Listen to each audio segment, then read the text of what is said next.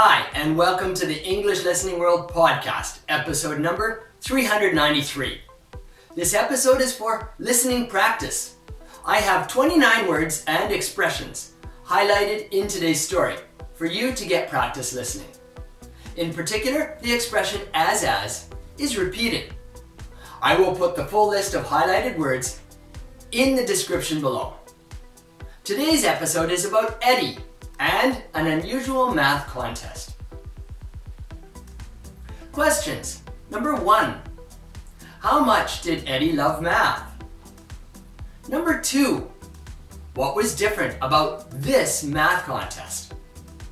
Number 3. Who came to the contest with Eddie? Number 4. Eddie remembered his dad's words. What were they? Number 5. What kind of problem was the last problem? The Great Golfing Math Contest. Eddie loved math as much as he loved his bike.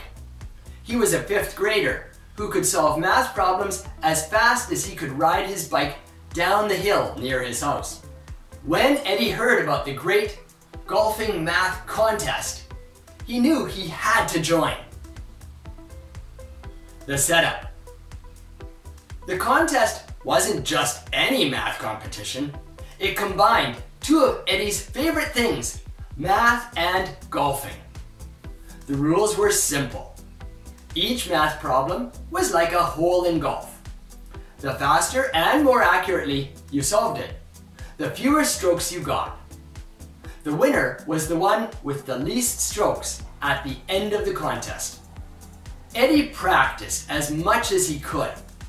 He solved math problems in the morning, during lunch, and even before bed. As far as he was concerned, the more he practiced, the better his chances of winning. The contest. The day of the contest arrived. Eddie sat in front of the computer with other kids from different schools. His best friend, Mia, cheered from the audience. "You've got this, Eddie!" she shouted. The first problem appeared on the screen. It was a tricky multiplication problem, but Eddie's fingers flew over the keys. He solved it in no time and moved on to the next. He was in the lead. Keep cool.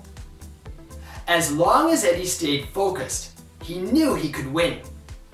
But the problems got harder, and Eddie started to feel the pressure. He remembered what his dad always told him. Try as hard as you can to keep your cool. You can do it. Eddie took a deep breath and tackled the next problem. It was a division problem with a remainder. Eddie smiled. He was good at these. He quickly found the answer and moved on. He could see the finish line ahead. Last question. In the final round, Eddie faced his toughest problem yet, a word problem that involved both addition and subtraction. He read it carefully, making sure to understand every detail. As much as he wanted to rush, he knew that accuracy was more important. He solved the problem with just a few seconds to spare and entered his answer. Eddie's heart pounded as he waited for the results. The judge announced the winners, starting from the 3rd place. Eddie held his breath. The winner.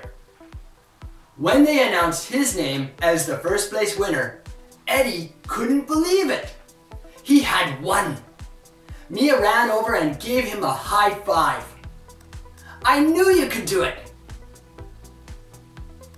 Eddie received a shiny trophy and a new set of golf clubs. But the best part was knowing that all his hard work had paid off. As long as he stayed determined, Eddie knew he could achieve anything. That night, Eddie went to bed with a big smile on his face. He had won the Great Math Golfing Contest, and he couldn't wait for the next challenge. Answers. Question number 1. How much did Eddie love math?